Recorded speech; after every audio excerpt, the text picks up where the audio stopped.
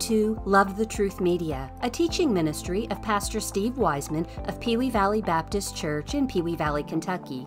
To learn more about the many resources available through this ministry, visit us online at lovethetruthmedia.com. And now, here's Pastor Steve as we continue our verse-by-verse study in the book of Acts. Turn to Acts chapter 4 and verse 23, where we'll begin our study today, and studying down to verse 31. Amen. If you're able, stand with me. If not, you can remain seated. Follow along at the reading of God's Word, beginning in Acts chapter 4 and verse 23.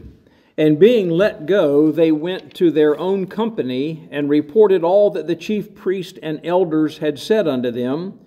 And when they heard that, they lifted up their voice to God with one accord and said, Lord, thou art God, who hast made heaven and earth and the sea and all that in them is, who by the mouth of thy servant David hast said, why did the heathen rage and the peoples imagine vain things?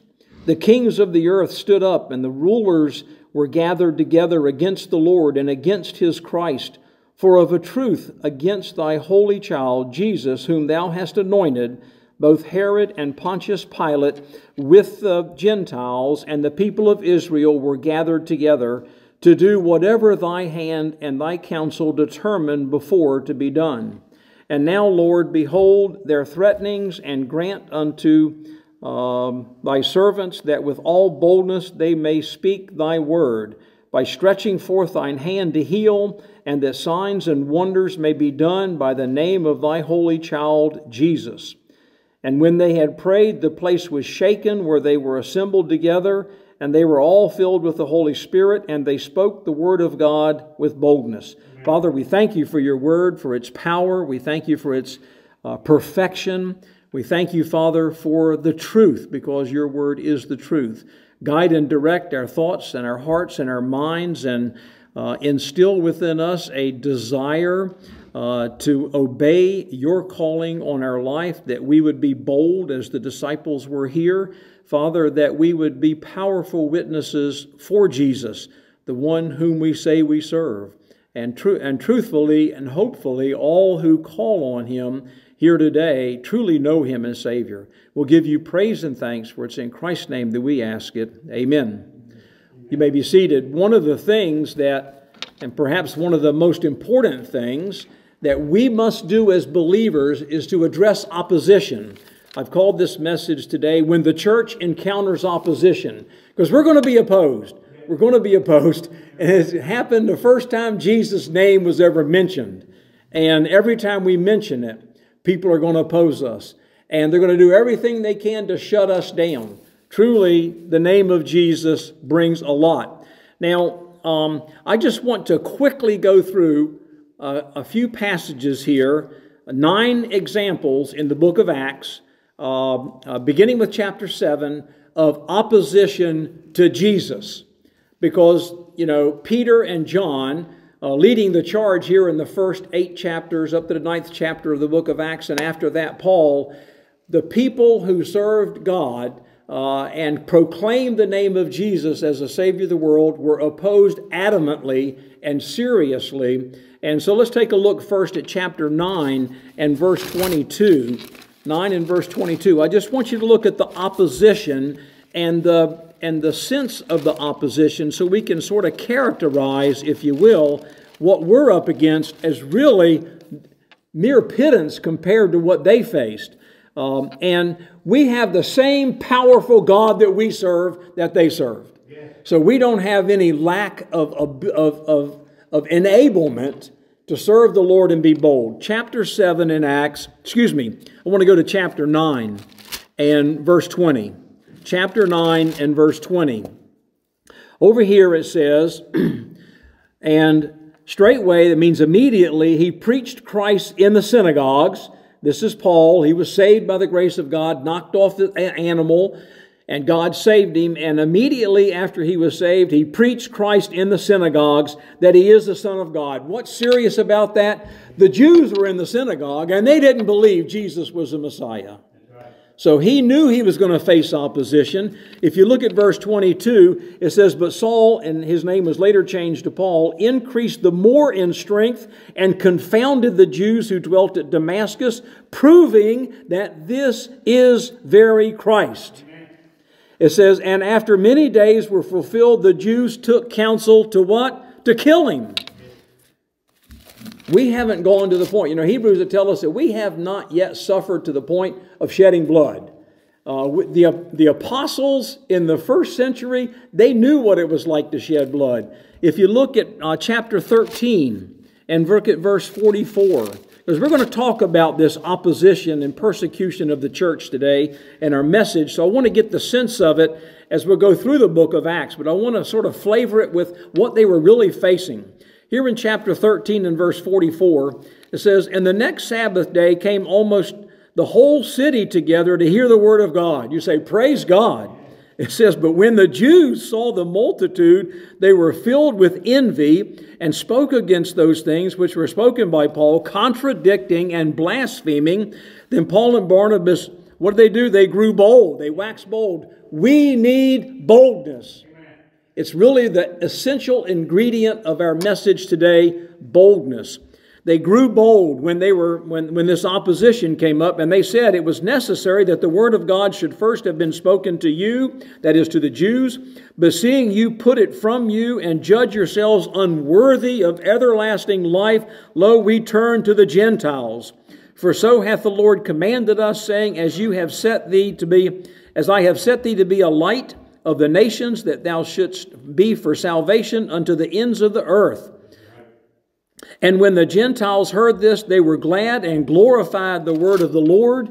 And as many as were ordained to eternal life believed, and the word of the Lord was published throughout all the region. But,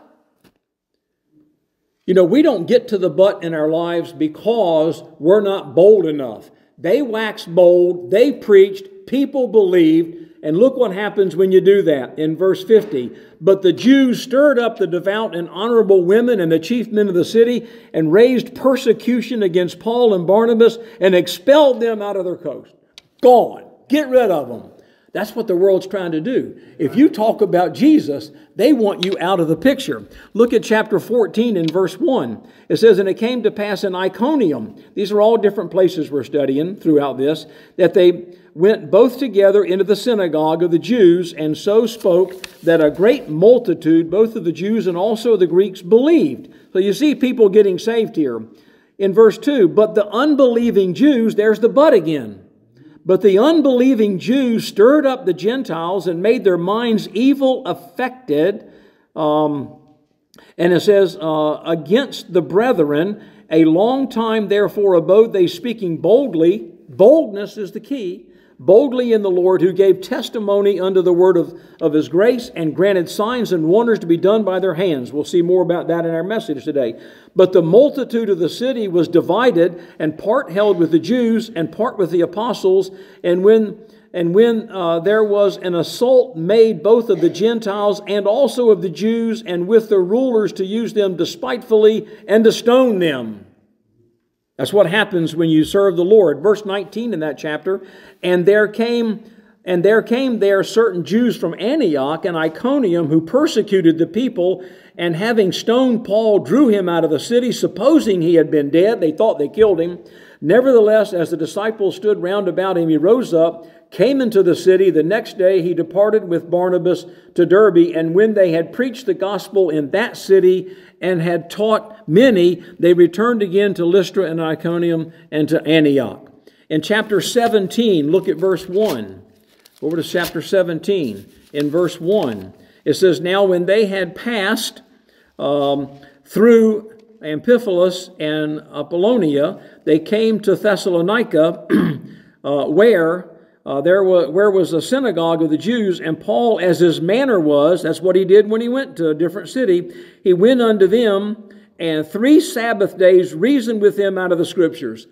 Again, it's filled with Jews who don't believe in Jesus Christ.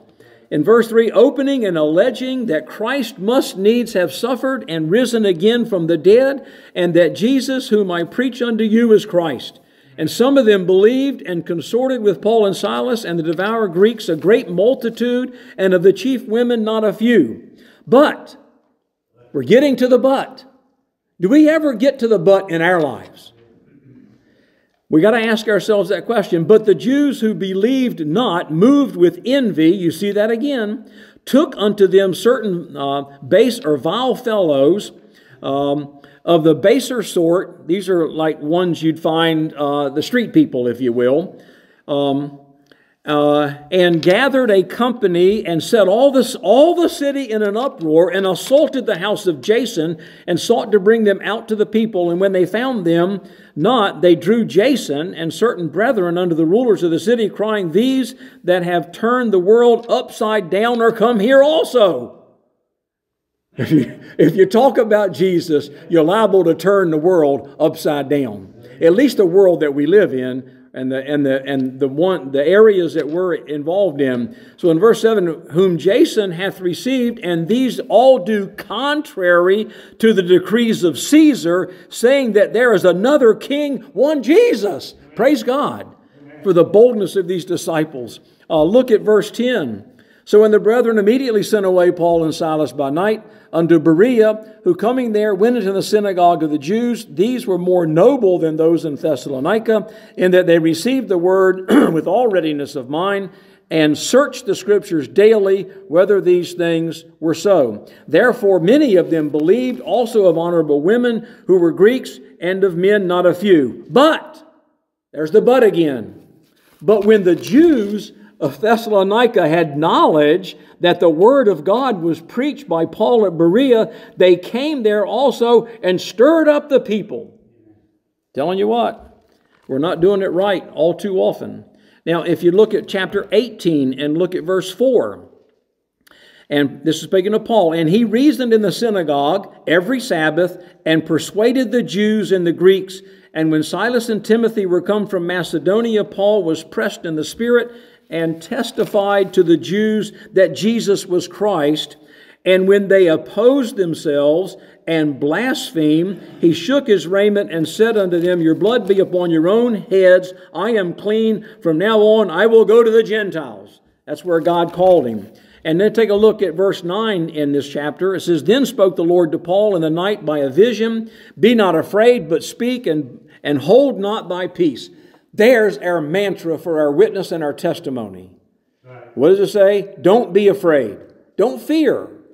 And it says, but what? But speak and hold not thy peace. Talking about boldly speaking about Jesus, and don't hold your peace. People are trying. I know in Matthew 5 it says, Blessed are the peacemakers. Our job is not to make peace in the world or to make peace with people. Our main thrust is to lead people to Christ, to tell people about Christ, to testify of Christ. They may know that Christ is indeed the Savior of the world. When you do that, you're not making peace. Unless they put their faith in Christ, and then you've made peace with the Father and with another brother or sister in the Lord. And it says there in verse 10, For I am with thee, and no man shall set on thee to hurt thee, for I have literally many people in the city. And he continued there 1 year and 6 months, teaching the word of God among them. And then if you look at verse 12 there, and when the Galileo, the deputy of Achaia of the Jews, made an attack, and that's literally what it is here. The King James has an insurrection, but it's an attack. And who is it? Galileo was the deputy of Achaia. The Jews made an attack with one accord against Paul and brought him to the judgment seat, saying, This fellow persuadeth men to worship God contrary to the law. You know what they're trying to do in our country? Take Christ out of the schools, take prayer out of the schools. You're not allowed to put monuments up that proclaim who God really is. You know, in our discussions with other people, the people that we socialize with, they don't want us to talk about Jesus, and we clam up. You know what Paul and his cohorts would have done? They would just get more bold about Jesus. Amen. Because it's not about making peace or keeping peace with our friends. It's not. We're actually on a mission. This is not our home. This is a battlefield. It's a spiritual battlefield. If you look at chapter 23, we've got 2 more to go. Look at chapter 23 and verse 11. I want to just give you the flavor for what's really going on here in the book of Acts.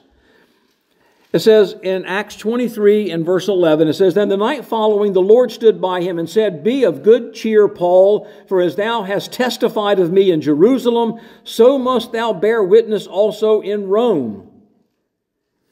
And when it was day, certain of the Jews banded together and bound themselves under a curse. They made an oath, saying that they would neither eat nor drink till they had killed Paul. I'm talking about serious stuff here. There was a whole band of these people. We're not even going to eat or drink until we kill him. What did he do? He taught Jesus Christ. That's what he did. He told them who Jesus really was. Verse 13, And they were more than 40 who had made this conspiracy, and they came to the chief priests and elders and said, We have bound ourselves under a great curse, that we will eat nothing until we have slain Paul. Now therefore ye with the council signify to the chief captain that he bring him down unto you tomorrow, as though ye would inquire something more perfect concerning him, and we before we come near ready to kill him. They're setting up an ambush for him. One more I told you, chapter 28 in Acts. And if you look at verse 17, we have here, Paul's now at Rome, witnessing to the Jews there. It says, And it came to pass, and this is Acts 28:17, It came to pass that after 3 days, Paul called the chief of the Jews together, and when they were come together, he said unto them, Men and brethren, though I have committed nothing against the people or customs of our fathers, yet was I delivered prisoner from Jerusalem into the hands of the Romans, who when they had examined me would have let me go, because there was no cause of death in me. There was no reason to kill him. He says, But when the Jews spoke against it, I was constrained to appeal unto Caesar, not that I had really nothing here or anything, not that I had anything to accuse my nation of. For this cause, therefore, have I called for you to see you and to speak with you, because for the hope of Israel I am bound with this chain. That is, he's imprisoned. And they said unto him, We neither received letters out of Judea concerning thee, neither any of the brethren that came showed or spoke any harm of thee, but we desire to hear of thee what thou thinkest. For as concerning the sect, that is Christianity, we know that everywhere it is spoken against. Where is it spoken against? Everywhere. It's no different today. That's why we're afraid to go speak Jesus anywhere, because everywhere it's rebelled against. So in verse 21, and they said unto him, in verse 22, We desire to hear thee. And then in verse 23, And when they had appointed him a day, they had a court date, there came many to him unto his lodging, to whom he expounded and testified the kingdom of God, persuading them concerning Jesus, both out of the law of Moses and out of the prophets, from morning till evening. He taught all day long about Jesus. And they didn't like it. So in verse 24, And some believed the things which were spoken, and some believed not.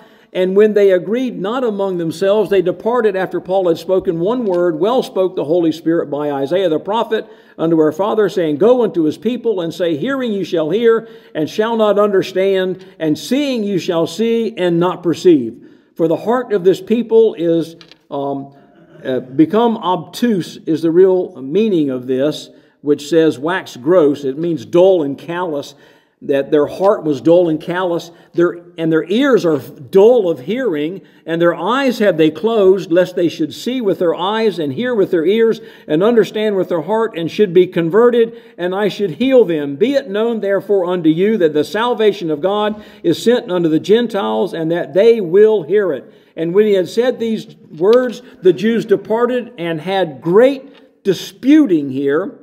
They turned against him among themselves. The resistance against teaching about Jesus is voluminous. It's everywhere.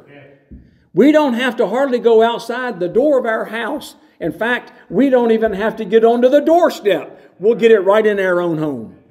People will oppose Jesus if we teach Him. Now, I just wanted to characterize what that looks like in the book of Acts, because this is the first persecution that we're studying here. We just finished that two-part study last week.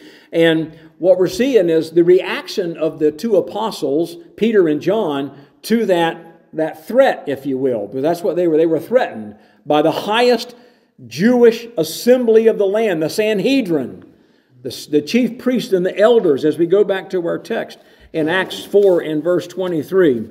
But we get it from every angle. It's everywhere, resistance against the Lord. And if you just want to take a brief glance before we get into that, in Matthew 5 and verse 11, Jesus said, "Blessed are ye when men shall revile you and persecute you." That word persecute means to pursue you, to put you to flight, to scare you away so you won't do it anymore. Jesus talked about what happened to Peter and John here in Matthew 5:11. "Blessed are you when men shall revile you and persecute you, and shall say all manner of evil against you falsely for my sake." What does the word blessed mean? Happy. Be happy. To participate in the suffering of Christ. Amen.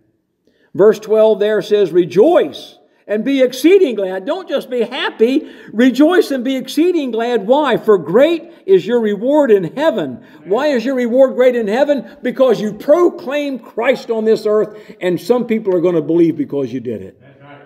And it says, "For great is your reward in heaven, for so persecuted they the prophets who were before you," and they persecuted the apostles after that and the disciples. And we're persecuted today if we really teach or preach or talk to others in the name of Jesus. Now that's just the introduction to our message. Let's go to Acts chapter 4 and verse 23. So I call this message again, "When the church encounters opposition." What do we do? Well, they don't like that. They don't like that. Well, the first thing that happened, because remember, in verse 23 it says, "And being let go," what were they let go from? Look back to verse 3 in chapter 4, and we see over there that they were thrown in jail. In verse 7, they were questioned after a night stay in jail because they couldn't do anything illegal, because the day had set at 6 o'clock. They had to wait till the next day at 9 o'clock to be able to conduct any business. You know, they're sticklers to the law, right? The Sanhedrin and the elders and the high priest and all of those. So in verse 7, they questioned them the next morning. Then they threatened them in verse 18. They called them and commanded them not to speak at all or teach in the name of Jesus. Not even to speak the name of Jesus. There's a whole dying world that we're living in, and they would love to be able to make a law that it's illegal to speak in the name of Jesus. Right. And they're working their way there, one step at a time. One step at a time. And we know it's going to get worse and worse in the last days.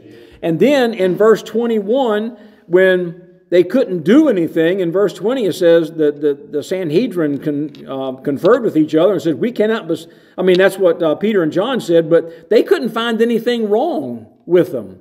They healed a man, or at least a man was healed because in the name of Christ, because Peter proclaimed that God had healed the man. They couldn't deny, because the lame man that was healed is standing there with Peter and John in the courtroom. And guess what? There were already 8,000 people saved, as we've come across so far in the book of Acts, and more people are being saved, and people are coming on board with Jesus and being saved by the grace of God, and there's a whole multitude of them, and the Sanhedrin had to worry about all those Jews. So, in verse 21, they further threatened them, and they let them go, finding nothing how they might punish them because of the people, for all men glorified God for that which was done. The Sanhedrin was afraid of the multitude of people. They were afraid of them. Peter and John weren't afraid of the Sanhedrin. They weren't afraid of them at all. right? Paul wasn't afraid of the authorities when he was imprisoned either. So we come to the point in verse 23 that after they were threatened and threatened again, and I call this in verse 23 here, present the threat to the church. They were threatened. Present it to the church. That's what they did. There's a reason for presenting it to the church. There's power in prayer. James says the effectual fervent prayer of a righteous person avails much. And when you take an issue where you're threatened because you're talking in the name of Jesus, take it to the church. The church then will come together in prayer and pray about it. And we're going to talk about that because prayers is given to us here. And most of what we study today will be that prayer. But in verse 23, being let go, they went to their own company. The own company is the believers. It's the church. Amen. They went back to the church. Literally, let's call it like-minded believers. So they being let go, they went to their own company and they reported. They told them what happened. All that the chief priests and elders had said unto them. They just reported it to the church. Second point I want to make comes in verses 24 to 29, the first part of verse 29. Praise and give thanks to God. You say, wait a minute. Peter and John brought it to the church and they're going to go into prayer. Well, what are they going to pray? The vast majority of their prayer is praise and thanks to God. And by the way, and I did this little exercise. I trust that you would do it too. Go back to the book of Psalms and read all 150 of them. Read all 150 of them. Just go right on through and read them. What you'll find is in every one of those Psalms, you'll find the psalmist giving praise to God and thanks to God for who He is and what He's done. Amen. And we're going to pray, we got to acknowledge who God is. We got to acknowledge who He is. And oh, by the way, He is supreme. He's supreme. Nothing is above God. And everything that is was made by Him. And so if everything, and it is, since everything is made by Him, then there's not any task that's too difficult for Him to accomplish, including the little bit of opposition that we'll get. You say, well, my life's threatened. The little bit of opposition that we get. We're not the only Christians to be threatened. We're not the only ones who are going to be ostracized. We're not the only ones who are going to lose friends. I used to have a lot of friends when I was a young man. When I got saved by the grace of God and got ordained into the ministry, close friends, you can count them on one hand.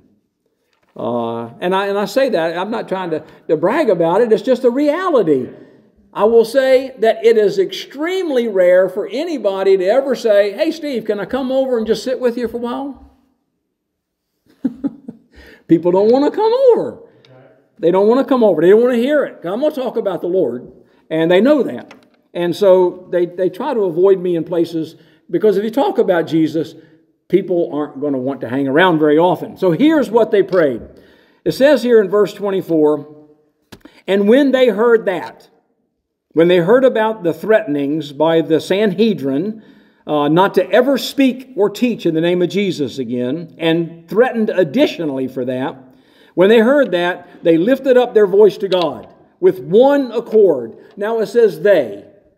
This means that those that were gathered together. We're not told how many believers were here at this point. But they came back to their own. Now, some speculate it may be the same crowd that was back in the first chapter of Acts, where it was the 120 that were gathered with the apostles. About 120, 130 people.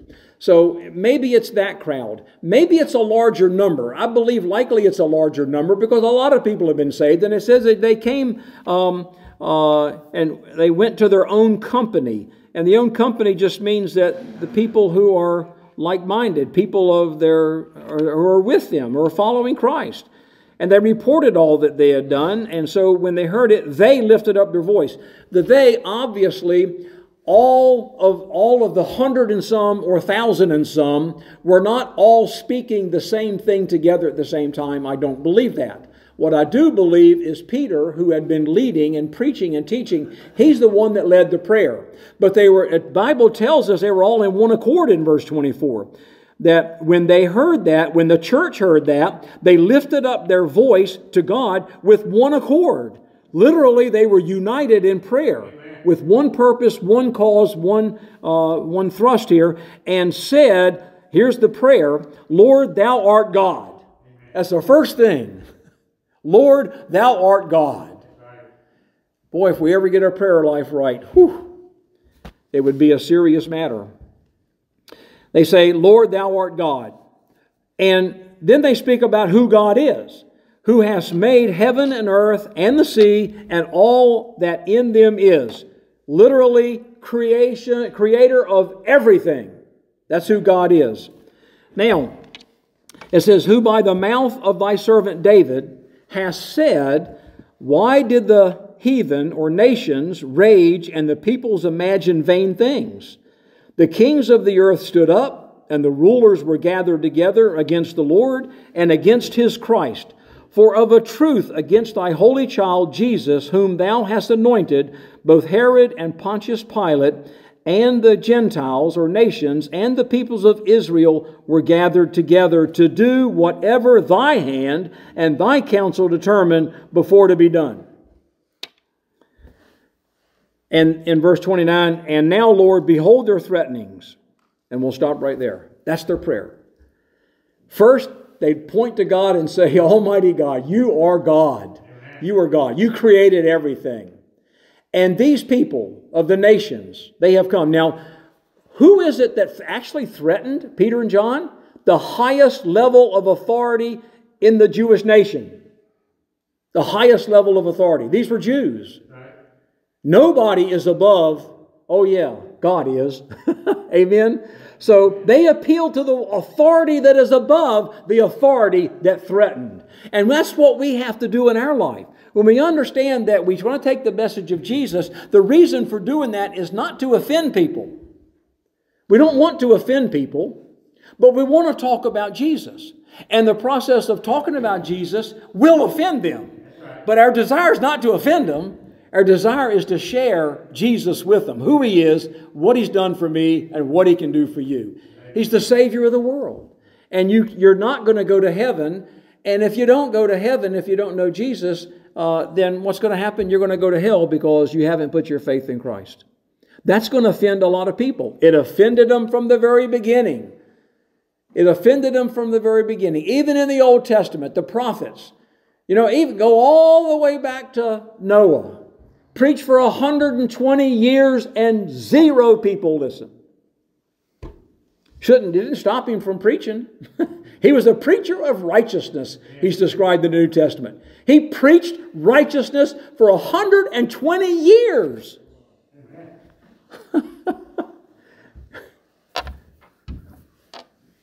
You know how people measure success today? The size of your church, the size of the crowd. That's how they measure a church. Well, I'm telling you, Noah was one of the best preachers the world ever knew. He had the whole world, and every one of them rejected him. Every one of them.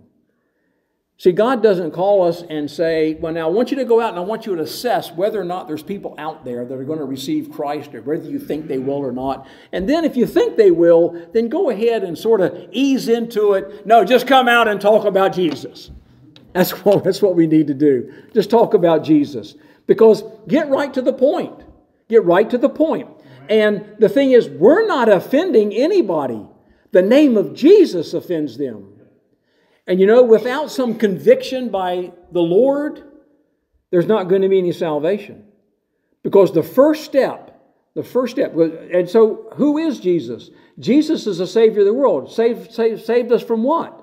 He saves us from the bondage of sin. He saves us from the sin that we committed in that bondage to Satan himself. He brings us out of that and delivers us. He's the Savior. So why would I need Jesus? Because you're in sin. Oh, see, we have to convict people of sin. Now, we can't convict them, but the one we talk about, Jesus, God will convict them of sin in their life. There's not a person that's not going to be convicted of their sin if you bring the light out there. See, we're the light of the world in Matthew chapter 5. So we need to let our light shine. Most of us have that bushel basket on our light, and so it doesn't shine. And we sort of walk around and nobody knows. And we sort of keep it down. We share it with the person who already know, and it's low-risk situations.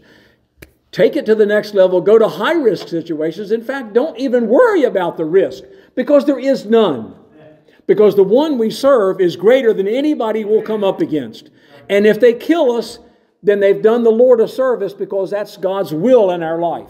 If we die for our testimony or witness for the Lord, that's God's will. Because God wants us to testify. Now, we don't need to be people who are just going to take and shake a fist in somebody's face and beat it into them. When you read through the testimony in the Bible about believers, they all just mention it, right? I mean, if you go back to chapter 3, where we studied here in verse 19, in chapter 3 of Acts, Peter having talked about, go back to verse 13, the God of Abraham, of Isaac, and of Jacob. And he's talking to Jewish people here now. So they knew Abraham, he's the father of faith. And God of our fathers hath glorified his son Jesus. He talks about Jesus right away. Whom you delivered up and denied in the presence of Pilate when he was determined to let him go. In other words, you denied the Holy One in verse 14, who is Christ, and the just. He's the Messiah. You didn't believe it, but he is. And you desired a murder to be granted unto you, and you killed the Prince of Life, whom God has raised up from the dead. And his name, through faith in his name, hath made this man strong. And that's the man who was healed, who was lame since birth, and he was 40 years old. And so he tells them in verse 19 to repent and be converted. He doesn't beat it into their heads. He just gives them the truth. And when you give people the truth, they're either going to respond usually in one of two ways. They're going to resist it, and who knows what they'll do when they resist it. And we don't care. We don't care. Because if we lose a friend for giving a testimony, praise the Lord, right? Yeah. and if we give a testimony and they kill us, praise the Lord. Stephen, we're going to get to him over in chapter 7. And when Stephen the martyr, he told the Jews that gave them the same message. They were stiff-necked and calloused hearts. And they stoned him to death because he preached Christ. And they said Christ was not the Messiah. It was blasphemy against God. And in that day, in that culture, blasphemy against God carried the death penalty. But he carried him outside the city, stoned him in the street. Stephen prayed for him while they're stoning him. He didn't. He said, well, wait a minute. Let me. No. Stephen was bold in his faith. In fact, the scripture says he looked up and he saw Jesus in heaven. Amen. And that's what we need to do. The source of our joy, the source of our life, the source of our faith, it's in heaven. It's not here on earth. We serve a risen Savior. He's not in the world today, except in the lives of believers. And he indwells us. So we go back to verse 24.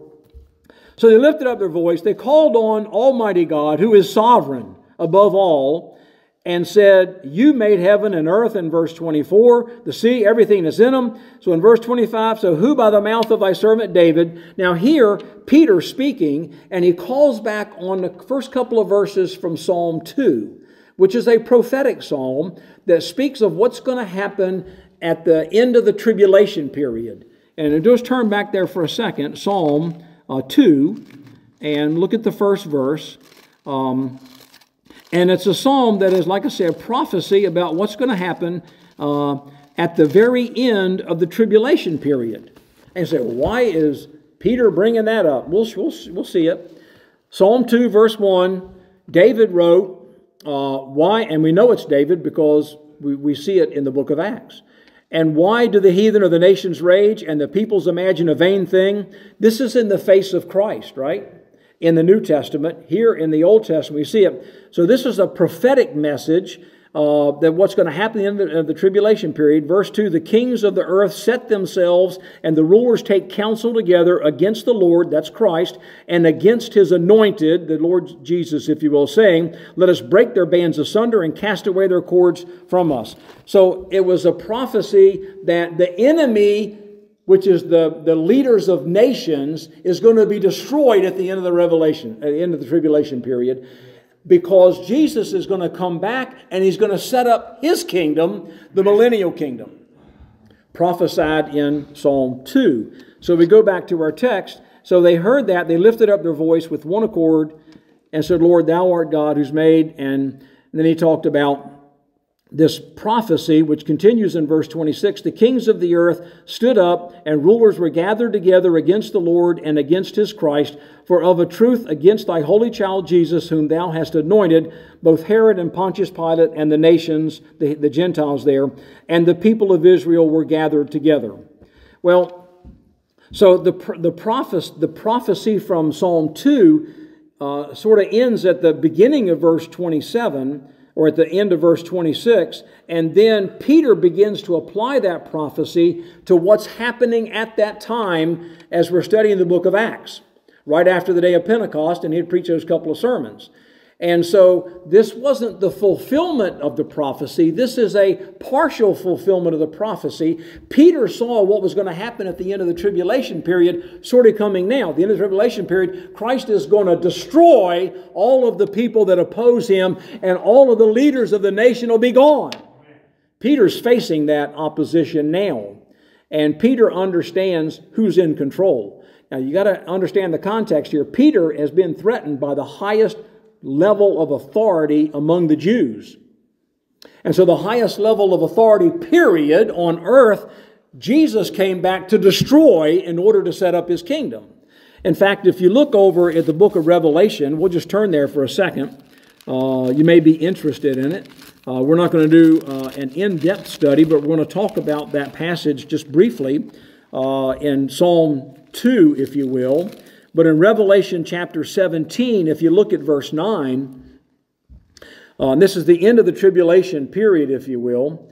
It says in verse 9 there, And here is the mind which hath wisdom. The 7 heads are 7 mountains.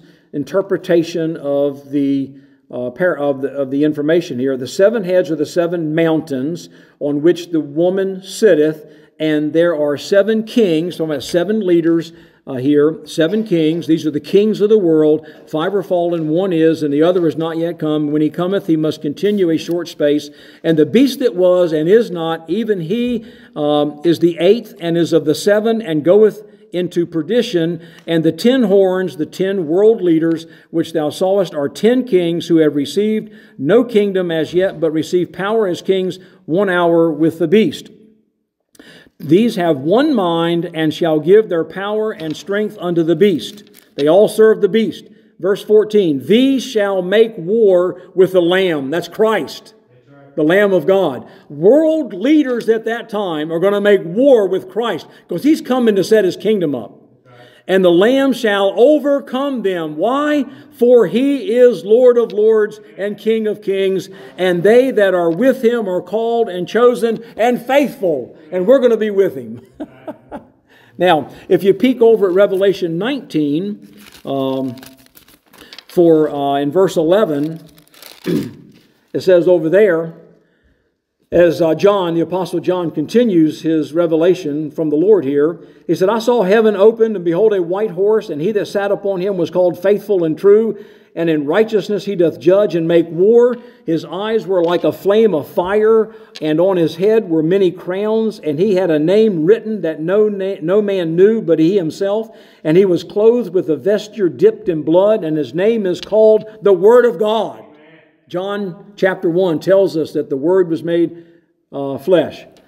And the armies that were in heaven followed him upon white horses, clothed in fine linen, white and clean, and out of his mouth goeth a sharp sword, that with it he should smite the nations, and he shall rule them with a rod of iron, and he treadeth the winepress of the fierceness and wrath of Almighty God. And he hath on his vesture and on his thigh a name written, King of Kings and Lord of Lords. And here in verse 17, it says, And I saw an angel standing in the sun, and he cried with a loud voice, saying to all the fowls that fly in the midst of heaven, Come and gather yourselves together unto the supper for the great God, that ye may eat the flesh of kings, and the flesh of captains, and the flesh of the mighty men, and the flesh of horses, and of them that sit on them, and the flesh of all men, both free and literally enslaved here, if you will, both small and great.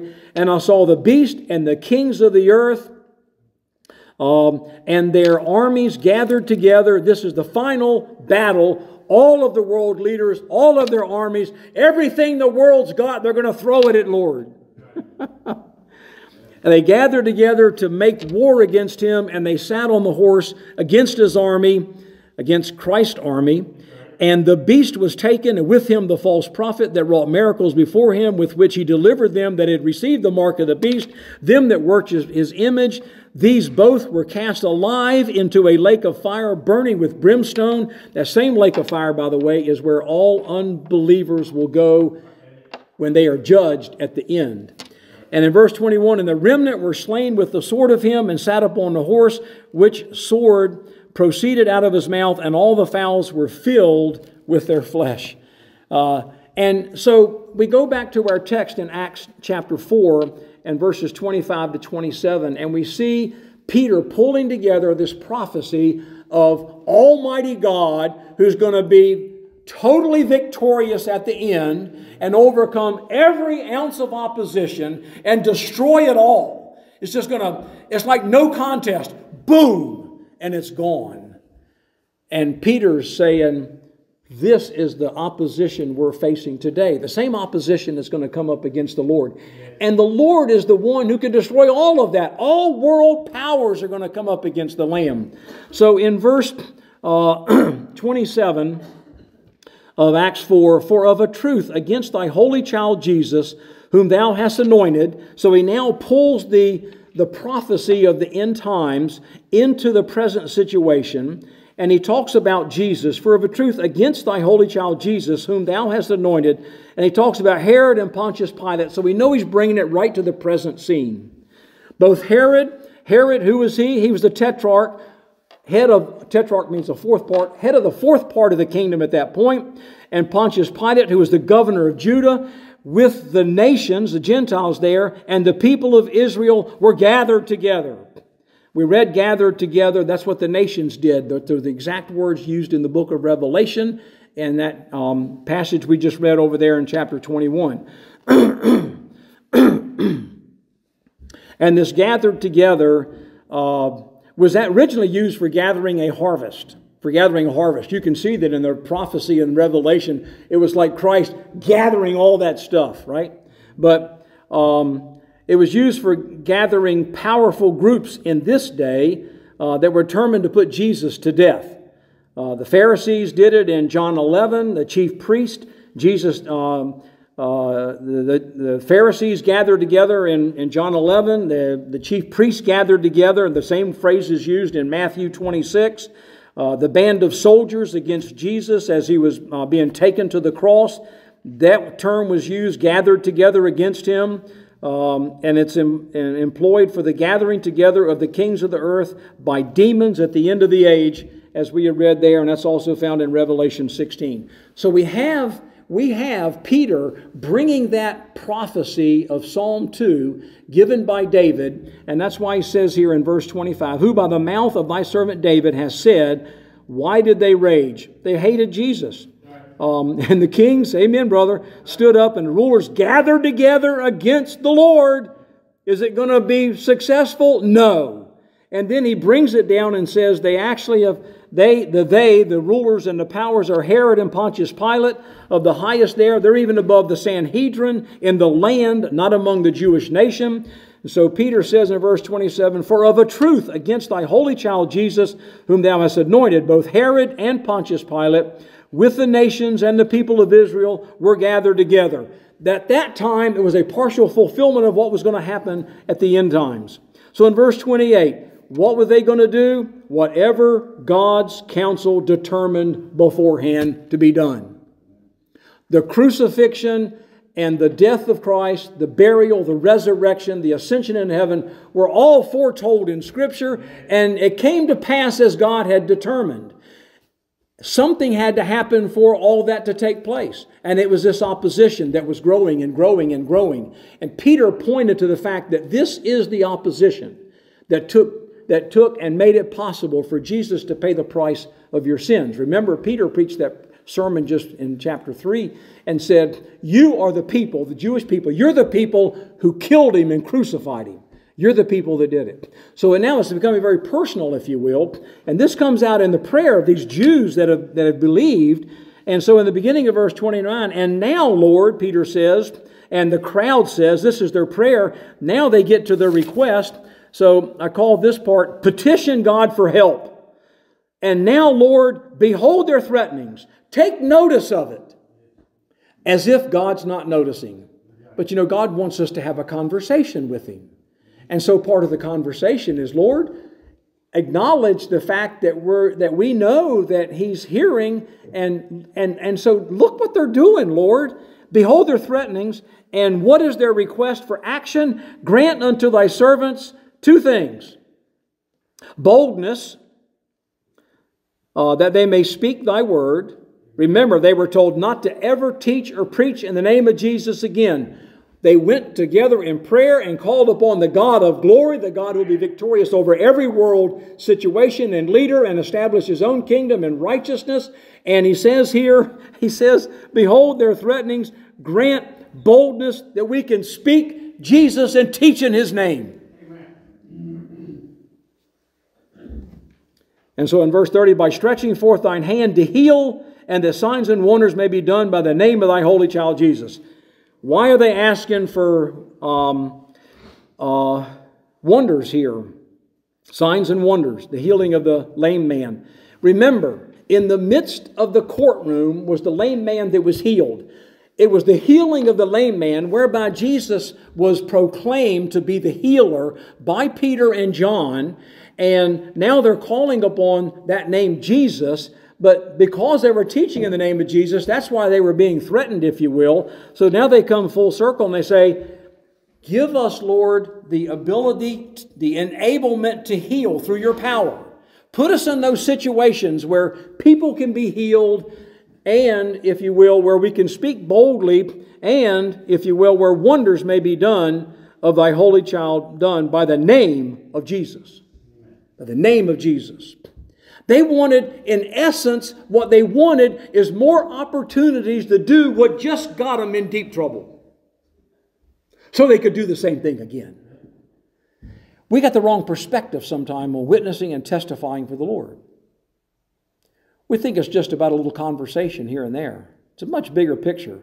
Look how Peter drew in a prophecy of David to bring in the victorious power of God over everything.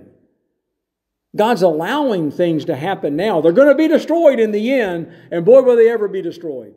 But there's coming a day when evil will no longer ever be present. In heaven, there'll be no more pain, no sorrow, no evil, no wickedness, nothing but perfectness. Nothing but perfectness. But until then, we're living in a dying world, and God has put His people on earth to testify so others would believe. We don't know who they are. And if we fail to act boldly in our witness, we might not ever know who some of the ones are that are actually in our group of acquaintances or the ones we'll come to meet. So in verse 31, I call this here, place confidence in God's enablement. And when they had prayed, the place was shaken where they were assembled together. They were all filled with the Holy Spirit. Now, this isn't the baptism of the Holy Spirit. They already had that on the day of Pentecost. This is the strengthening by the Holy Spirit, the enabling power of God that comes through the enablement of the Holy Spirit came upon them to full strength, and they spoke the word of God with boldness. And I'm telling you what, if you don't get that, you don't get it. They came back to the church and they prayed that they would have the boldness to keep being bold for the Lord, despite the threatenings on their life. And oh, it got worse. It got worse after that. We saw that this doesn't stop it. That's why I went through those 9 examples in the book of Acts, where the threats continued. And it's not going to end until the Lord destroys all evil and wickedness in this world. And we took a peek of that over in the book of Revelation. We're threatened. We're threatened all the time. A lot of the threats we don't perceive as threats.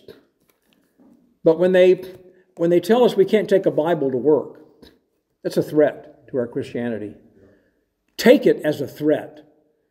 That's what we fail to do. We just say, well, it's a little thing. Not a big deal that I can't take my Bible to church. It's just the devil and his demons are pecking away, one thing at a time.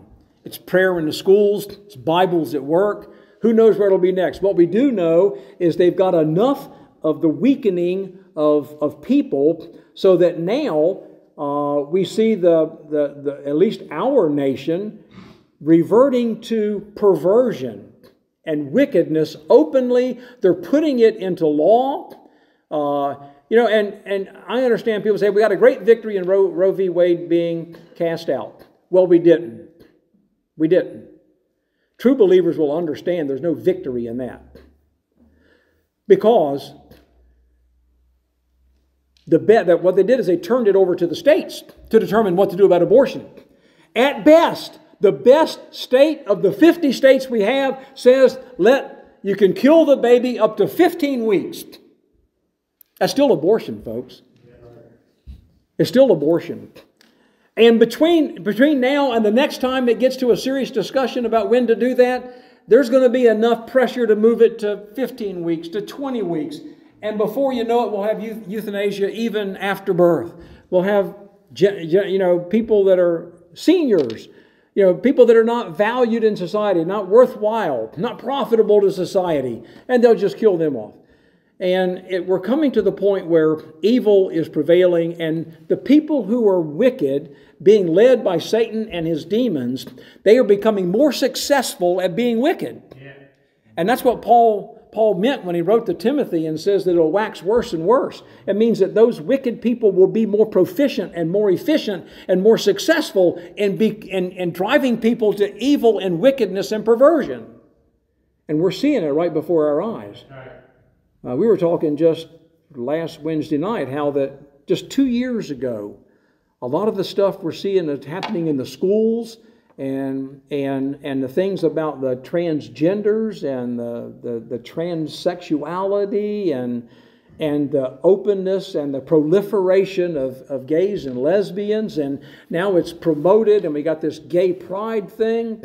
I think it was George who told me that at the truck plant that they have this they have this thing when you enter the plant, and it's a pride, I don't know what you want to call it, emblem or whatever, and on there, and it promotes homosexuality and all that stuff, because if the big business of the world don't address this, they'll shut them down. They'll stop buying from them. There's enough pressure and enough money to do that. So the big companies are having to follow along. I mean, I got out of HR when they started having to give, and it was one of the reasons to get out of HR, when they started making it possible. Matter of fact, they make it a law that businesses had to grant benefits to homosexual partners. I couldn't handle it anymore. And benefits are under my purview in human resources. And I couldn't do that. I'm not going to be a part of that. And I'm not going to promote it, and I'm not going to handle it and make it look like... So I'm just not going to... And there's not an environment to work in. And we're getting to the point where I don't know where we go, but one thing I know for sure, we keep talking about Jesus. We go to the Lord in prayer, proclaim who He is, praise Him for who He is, thank Him for what He's done and what He will do, and then make our petitions known. Not selfish petitions, but the disciples prayed that we'd be able to continue to do the same thing they were doing. Notice one thing absent in the prayer, and we'll close with that. What's absent in the prayer? Deliverance. They never asked to be delivered from the persecution. We want to get out of the fire. We don't want to get into the fire. If we get into it, we want to get out. Lord, make peace around me. Or, please, only when people get saved is there really going to be peace. That's right. Because peace doesn't come from circumstances or world conditions. Peace comes from the Lord. And it comes through faith in Christ. That's the only way we can have peace. But what we're trying to do is we're trying to get delivered. We want to do some things, but we don't do them because the world's against us everywhere. We saw it back in the first century. We just read about it. It's everywhere. Everybody's against the church. Everybody's against, not the church. The church I'm speaking of is the body of born-again believers, of all born-again believers. Because no other organization is the church. They put church on the side of their building, but it's only a true church if it's got born-again believers that are worshiping the Lord in spirit and truth. So we need to be of a mindset that we're going to, like the disciples here, we want to continue to teach and preach the name of Jesus. That's the issue. We see that's the issue all the way through the book of Acts. That's what purpose I went there. Teach and preach in the name of Jesus. Tell others about Jesus. That's our mission on this earth. Every believer's mission is to talk about Jesus. It's the very basic requirement that we have. Basic requirement. And if we don't do that, we're not fulfilling the very essence of what God wants us to do. Amen. To be the light. How can we be the light of the world? Because the light is Christ. And if we don't tell people about Christ, how do they know we're the light? We've got to tell them. Because there's not going to be a shining beam coming off our forehead or out of our ears. The way people know that the light is because, what is light? Light is representative of righteousness. Because we have God's righteousness put on our account, and we're going to speak in a righteous manner, and we're going to strive to seek others that through faith in Christ, they'll be able to come to a saving knowledge of Jesus. Jesus, Jesus, Jesus. Wherever we go, talk about Jesus. Let's go to the Lord in prayer by standing, if you will. Father, we're thankful for your love and your mercy and your grace. We're thankful for giving to us this message today, for encouraging our hearts and emboldening us that we might go forward with the same determination as those we've studied today. That truly as your children, as your called out ones, Father, that we will serve your purpose in this dying world, not commit to self-preservation or self-enjoyment or self-pleasure, but that everything we do is for you and never for us, and that what we do will bring you joy, bring you happiness. Lord, it will please you, satisfy your holy requirements. And Father, we just pray that we'll be those vessels of honor through which you can work to reach out to others simply in the name of Jesus Christ. And we give you thanks and praise for that, for it's in Christ's name that we ask it. Amen.